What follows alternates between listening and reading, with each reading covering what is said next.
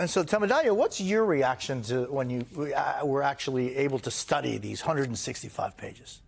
Well, I'd say first, I mean, it really follows the contours of our investigation on the January 6th committee. So I'm not shocked by anything here. And it does confirm the story that we told, which is that the former president knew that these lies he was telling about the election to the American people were all false, and he proceeded nonetheless. What I was a bit taken aback by in a good way was how Jack Smith has been able to use his tools as a federal prosecutor, tools that we didn't have. I previously was a federal prosecutor, and the power of the grand jury subpoena is something that the committee couldn't use. And what he could do here was force people to sit with him in a way that we couldn't. One of those people here is former Vice President Mike Pence. And the detailed communications he has between Pence and Trump are going to be really powerful testimony at trial.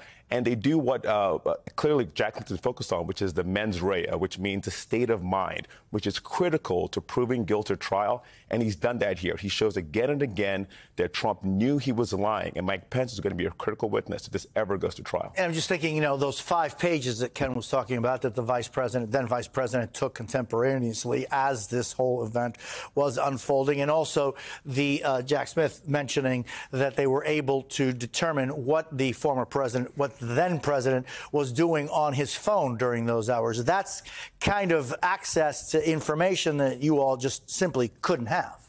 That is correct. And we were both limited by our time pressures, but by our tools. And Jack Smith has done exactly what we expected the DOJ to do, which is to go further than we could. So, Danny, when you're looking at this, and especially from a defense perspective, those are a lot of tools that are very effective. Yeah, and I'm really glad Temidayo is here because this goes to what I was thinking as I read this, which was I didn't see a whole lot of new factual nuggets that blew me away, that were blockbuster. To me, everything that was new was kind of consistent with what we've largely known over the last several years. So, for example, finding out that when Donald Trump is told that Mike Pence is in danger and he says something as callous as, "So what?"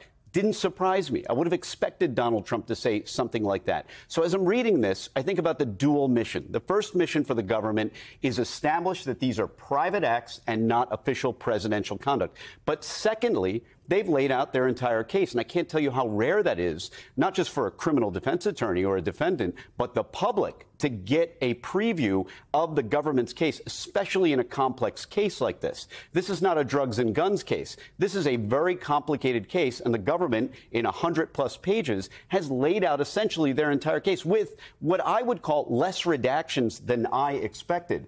The people are redacted for the most part, but we can kind of divine who they are. So for me, it was the legal argument I found compelling. Yes, the quotes and the texts and the messages, what Bannon says about Pence's lawyer, it's flashy. But to me, the legal argument, the way the special counsel lays out that the executive branch's duty is not to be involved in state and local elections, even citing Abraham Lincoln, going through history and explaining how this is not the role of the executive. This is the role of other branches. He had no business in this area. Yeah, and if you just kind of leaf through some of it, you look at the majority of the redactions are really in the footnotes, right? Where it's kind of to qualify who the individual is or not. But there are very little, very little of the actual text. And so, Temidayo, let's talk about, and I was just asking earlier, Ken, about the timing of this, right? Why do you think that the judge decided to release this now? And there is a difference between what the judge decided to do and what the DOJ could have suggested or not. Well, the delay here, or the timing, is all because of the former president. It is because of Trump.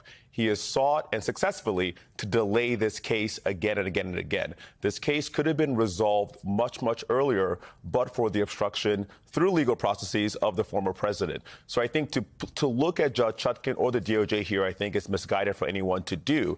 And we must remember, the public has a right of access to the court system. The public has a right to understand, in any case, what's happening, and especially in a case of this kind of national importance. So we should actually be happy that this has been unsealed, because the public should have this information. The question is, it's when it is unsealed, and there is no doubt a fact that we're less than 30 days away from an election. Well, as I think Judge Chutkan said at one of his first court appearances, the former president, he is defendant Trump in front of her, not President Trump. The fact that in his private capacity he's seeking another office, that is his choice. First and foremost, he must answer for the crimes he's being charged with. And so, Danny, how are you seeing this from a defense perspective? What do you think are the main arguments to rebut these 165 pages? Sure. Thinking like a defense attorney, one of the things you'll expect is, number one, they'll argue that, hey, all these terrible things that people are saying, make them riot, do it, cause trouble at a polling facility. Those were other people. And Donald Trump is clever enough that he doesn't create a whole lot of a digital trail in terms of text messages, emails, all the things that traditionally, and Temidayo could tell you this as a prosecutor, these are the things that sink defendants in the modern age. And Trump, you're not going to find a whole lot of that other than his Twitter activity. So you're probably going to see a defense, at least at trial, that these were things other people said and did. They didn't do it at my direction. That's for trial, at least in the immediate, because now the mission is show the court that these were official acts. So the argument with Pence is clear. You're going to say, hey, even if it had to do with the campaign, I'm a president talking to my vice president, therefore the presumption lies, because the presumption is that communications with Pence will be immune. The government just thinks they can overcome those presumptions, and they've done a really good job of making that argument. So that's going to be the defense's argument essentially here. Yeah, it may have sounded like it was about the campaign, but here's some element of presidential official conduct. We're immune.